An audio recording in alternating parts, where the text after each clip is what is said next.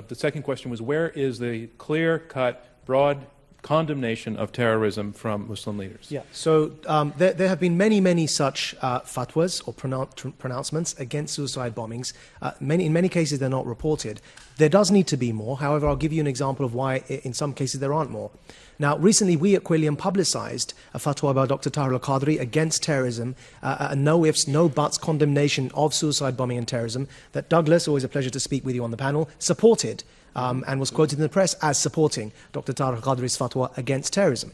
Now, the reason why there aren't many more such examples, though there are quite a few, is because prior to Dr. Tahir al-Qadri issuing this fatwa, his colleague, who was also from the same way of thinking, was assassinated in Pakistan, was killed by a suicide bomber in a mosque where all the other congregants who were praying were also blown to smithereens because he had the guts to simply give a sermon in that mosque condemning suicide bombings. And so this is why many people are scared, because it takes guts, I tell you, to go into Pakistan and try and challenge these extremists. That's a country that doesn't have much rule of law. It's a country that's struggling against the so-called Pakistani Taliban from taking over a third of their country. And they're fighting that fight on the front lines. And there are those who are brave enough just to give a speech to condemn terrorism, and they're blown to smithereens in their mosque while praying.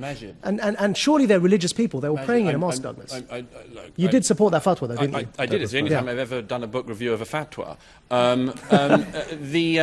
I'm sorry to say this, Majid, you seem to have just proved our point. Yes. Please explain. Is it? I mean, I'm very grateful. It's a very important and very interesting question, why more people don't stand up. I much admire al-Qadri for that fatwa, as I have other people who have stood up. But the number of times I've spoken to clerics behind closed doors and so on, and you say, why aren't you saying anything? They say, because if I do speak up, I'll be killed. Well, I address you again, ladies and gentlemen, to the motion. No, but hold on. Sorry. Right, hang on.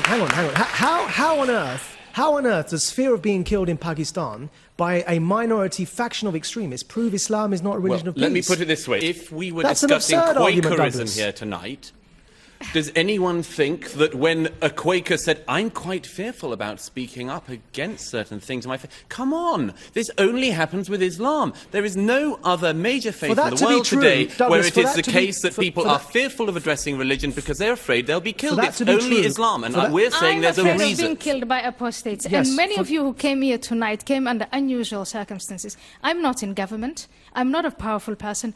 I'm a citizen. I mean, just a normal, ordinary person. Can you explain what you mean by unusual circumstances? Unusual circumstances. You went through metal detectors to come to a debate in New York.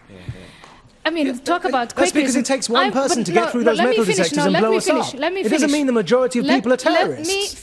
Let me finish. The people that I am protected against, and you as an audience too, the individual who wants to kill me because I'm an apostate of Islam is inspired to do that from the scripture of Islam, the example of the Prophet Muhammad, the clergy that preached to him, and the reward he will get in the hereafter that is promised in the Quran. All of that is Islamic. The sooner you admit that, I'll tell you what he's inspired the sooner you admit that, the sooner I can get rid of my bodyguards. He's inspired. I'll tell you what he's inspired by. Yeah? Right. Majid, I want to have the last word on this point because I want to go back to the young lady's question.